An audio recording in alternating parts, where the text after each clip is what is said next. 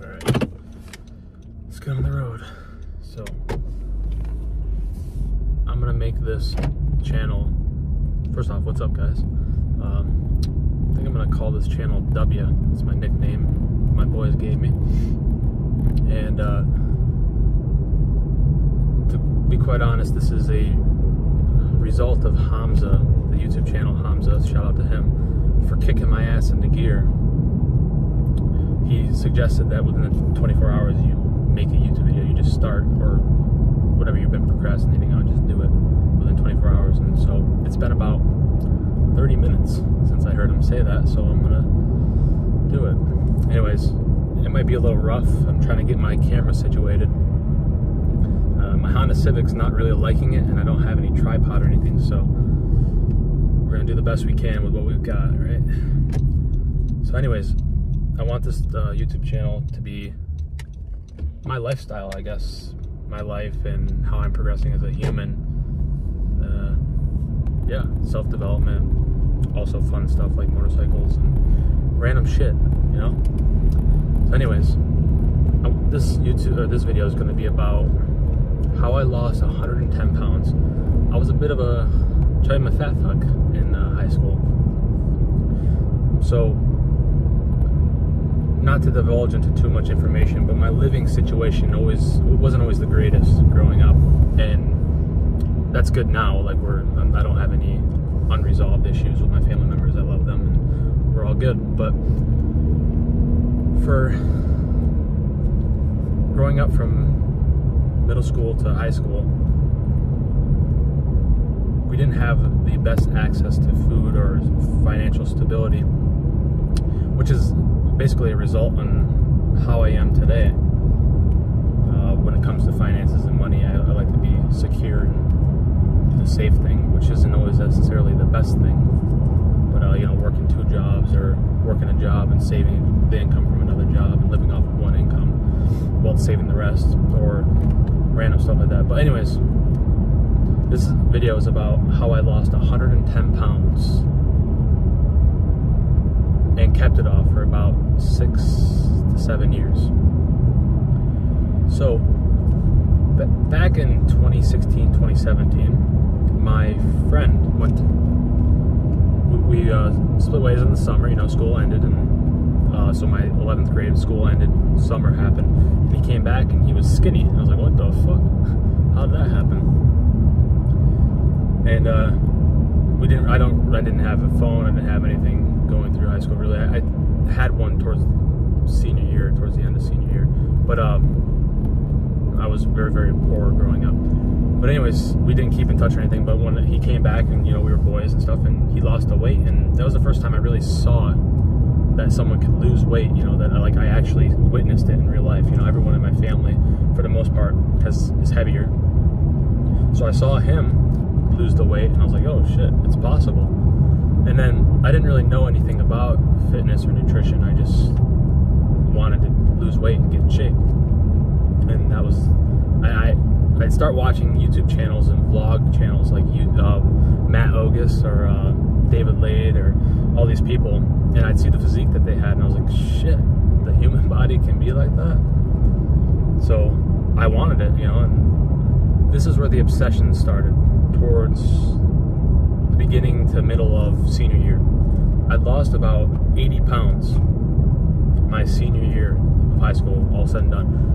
And school ended and structure ended, and I didn't relapse or anything. Actually, this is when my most productive period of time is right after senior year ended.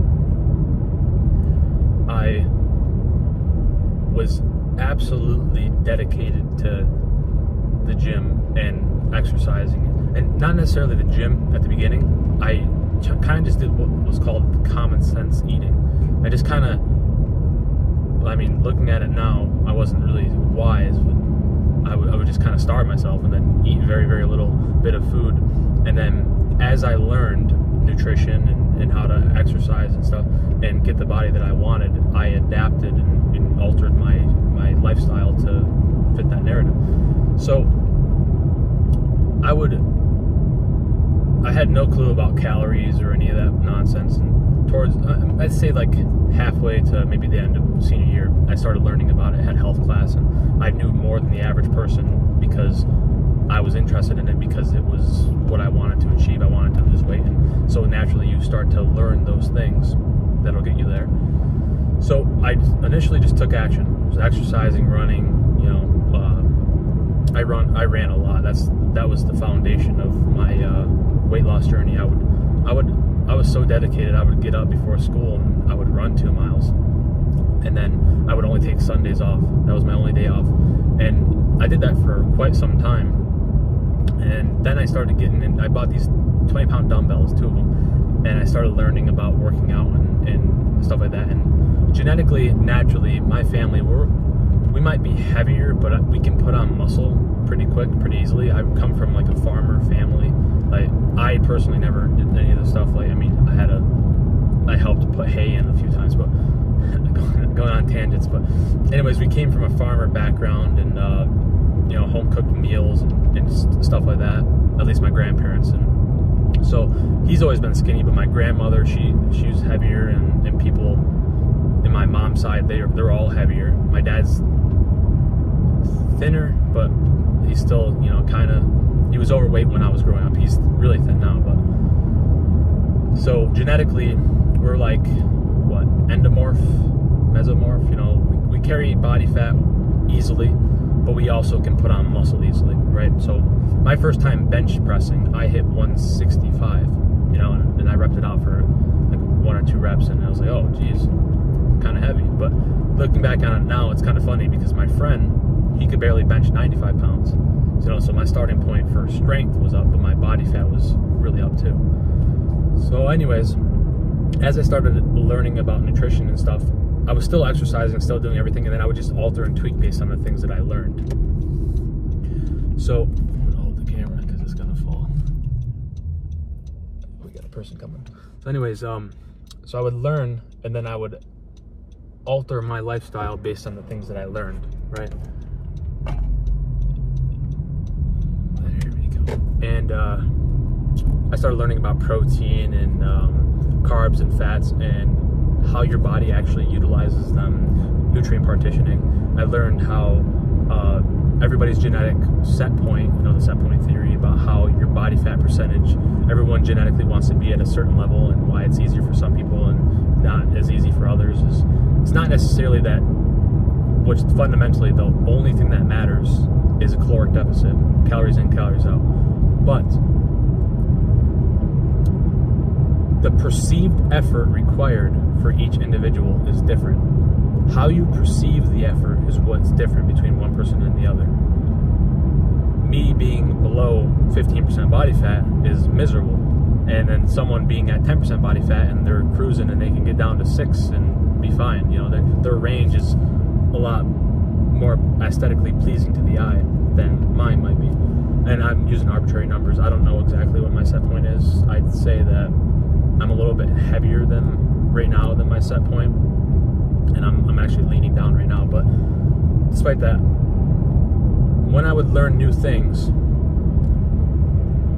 about diet and nutrition and exercising, I would implement them into my life, and then that would become my new normal. And then this created this vicious loop of about 2 years of just non-stop learning and obsessing over calories in, calories out, nutrient partitioning, set point theory, fat cells, and why certain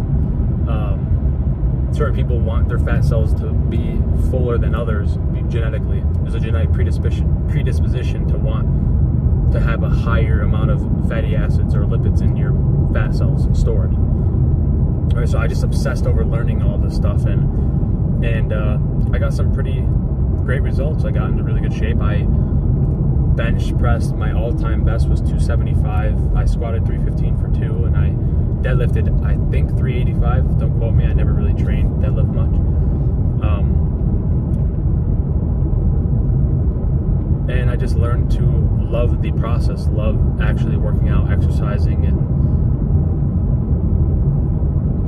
it became pretty easy to just focus on the results, because I mean, I was a heavier guy, so results were a little bit they weren't fast necessarily. I just kept telling myself that if I continue to do these things, then eventually my body has no choice but to change, right? And that kind of allowed me to continue pushing forward and doing the things that would help get me to my goals. Fix the camera. Alright. This is dangerous. Don't do this when you're driving. I'm just, yeah. Do as I say, not as I do. Except for things that can be beneficial and help you. Do your research. But also, another thing, so I had this misconception that I was going to be a bodybuilder, right? You're probably not going to be a bodybuilder. So there's no point in training. I mean, you can train like a bodybuilder, you know, volume and intensity. Intensity is the #1 driving thing to make gains, right? But if you just focus on the little things that you can change every single day, you'd be surprised at the results that you can make over an extended period of time.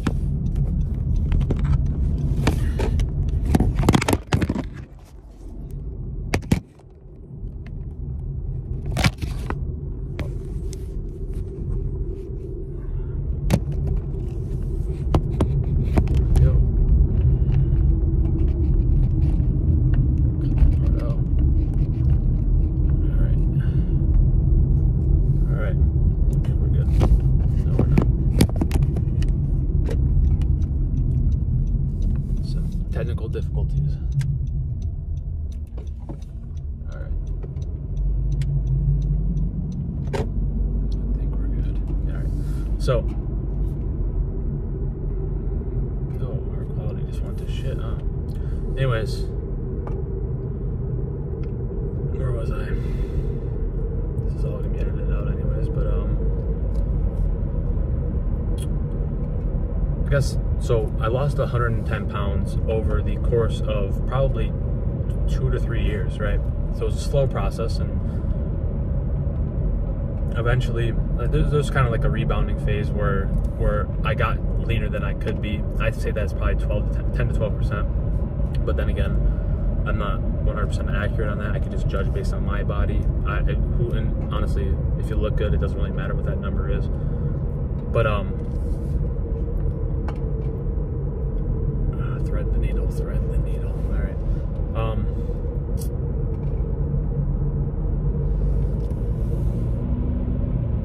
It's important to continue to learn and then modify your current lifestyle accordingly so that you'll eventually make the results that you want. And understand that it takes longer than a day or 2 days or a week or a month, sometimes even a year. However long you were that way, have overweight, whatever, is probably idealistically how long you should be slowly, incrementally increasing changes and being in a caloric deficit to go back to some semblance of healthy, physique or body fat percentage. If you're 40% body fat, you didn't get there overnight. Constant overeating and surplus is what led you there. So it's not fair to say that I want to be shredded in a month if you've got a lot of weight to lose, right? And then if you do it too fast, our bodies are smart. You don't need your bicep, other than to perform daily tasks of lifting, whatever, curling motion stuff. But if your heart is in need for those amino acids, they'll take it from your bicep. They don't care. So if you restrict your calories too much and you're in too much of a caloric deficit, it is detrimental to your progress.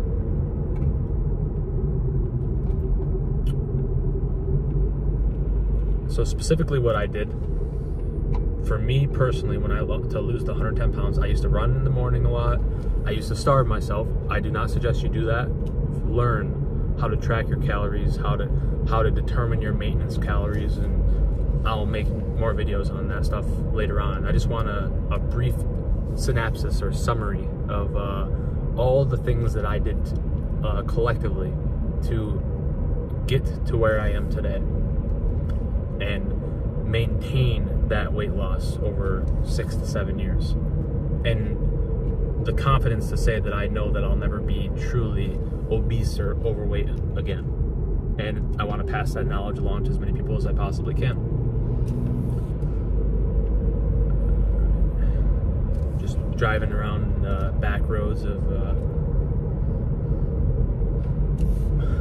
there's like towns connected where I live, and it's like a back roads of a town that's next to the town that I live in. So anyways, yeah, I would say I focused on the caloric deficit, and those are arbitrary terms because no one actually knows how many calories you're actually consuming and how many calories you're actually expending. But you use a range over the course of many weeks and months, and you can determine, am I gaining weight, am I losing weight? If I'm gaining weight, I'm eating too much, or I'm not moving enough, or a combination of both, and then you adjust accordingly. If you're losing weight, and you're losing weight too fast, you know, like your strength or your progress is going down in the gym, and you're not seeing the same strength, some strength loss at the beginning of a deficit phase is going to happen. But if it's drastic, you probably need to up the calories a little bit and adjust accordingly. So let's say just do something, whether that's research, learn. But if you're drinking a 2 liter of soda right now, learning about how to lose weight, or you have a case of a 12-pack of Mountain Dew sitting on the floor, because I used to do that, watching YouTube videos about how this person was in shape and vlogs, and then you crack open your 3rd can of the night, it's probably not going to be conducive to your, you know, what you want to accomplish if you're trying to lose weight. Well, I think that's all I have to talk about for right now. I lost 110 pounds and kept it off for 6.5 to 7 years by simply learning about why we gain fat, how we lose fat, the systems in our bodies that allow that to happen, calories in, calories out, the laws of thermodynamics. And I guess I created this obsession over the course of 5+, or I'd say I was obsessed at the beginning because I was just motivated, but as motivation went away, I learned to use discipline to do what I had to despite not wanting to do it. I mean, there was times where there would be a foot of snow and I would have to walk about a half a mile to the gym because, like, poor family, you know, this was after I graduated high school, they still didn't even have a car, and we live in a small town, so I had to walk to my local YMCA in a foot of snow over a bridge and everything just to get there to work out. There's times where like a truck would go by and there'd be that nasty slush. You know, I live in New York, and so in the wintertime there'd be that nasty slush and like dirt and stuff on the road. He just covered me, sprayed me in mud and dirt and salt, and oh, it was a rough one. But I still went and I still hit the gym session. I still got it done. You know, so you have to realize that sometimes your goals, sometimes you'll find reasons and excuses to not do the thing that you know that you should be doing. And I could have just turned around, you know, I wasn't even that, I mean, I was like halfway there, and I mean, I should have turned around and changed maybe, but I mean, I was heavier, so I wasn't, you know, cold or anything, it was whatever. I was just kind of annoyed. I went there, worked out, cleaned off the benches, I dried, you know, and that was it. I got the workout in, and that was fine. There was another time, I went to the gym, and I squatted, and ripped my pants. Fully, just ripped them. And I mean, it sucked, but I continued the workout. There was a bunch of people in there, and I mean, I don't know if they heard it or not, and you know, but at the end of the day, they probably will never remember me, and I'll never remember them. I go to a different gym now, and they were just college students just passing by. So it's another thing I want to say is, like, me personally, I never had an issue with like people watching me or being afraid to go to the gym, or people would, like, you know, judge me or whatever. I didn't give a shit about that. You know, I was already poor. I already came from a poor background. I already had hand-me-down, like, shitty clothes, and you know, so that was irrelevant to me. I just wanted to work out because I wanted to better myself. And then I got a job, and, you know, I started like making the improvements in my life, and, you know, started socializing and making new friends, and I, you know, got in like an apartment, and, you know, I'm actually living with my buddy right now. He bought a house, and, you know, we're house hacking, quote unquote, and you know, like, life's been pretty good. But you know, your quality of life, if you lose the weight and you get into good shape, and you don't listen to the negative thoughts that are telling you that you shouldn't do it, or that it's not going to work for you, or whatever self-limiting beliefs that you have, if you simply just take some directive action, understand that you're going to make mistakes, and just try, and then learn and slowly increase the intensity at which you're capable of that. And that means gym, that means the deficit, that means what you can and can't cut out. If you're eating 5,000 calories a day, you probably shouldn't drop to 1,000 calories a day. That's going to be too drastic on your system. You know, it's not going to be fun. It's not going to be an enjoyable experience. So learn, and I mean, this will be a good place to learn, because I'm going to consistently upload videos and content about how I personally lost the weight, how I'm keeping it off, what I do to track my calories, how I do the things that I do, and I'll divulge into the things that made it easier, the things that make it harder, and what you can and can't do to see better results. All right. So thanks for watching my first video. I know it's a little rough, but we're just gonna get better as I continue to make and upload these types of content. So, all right.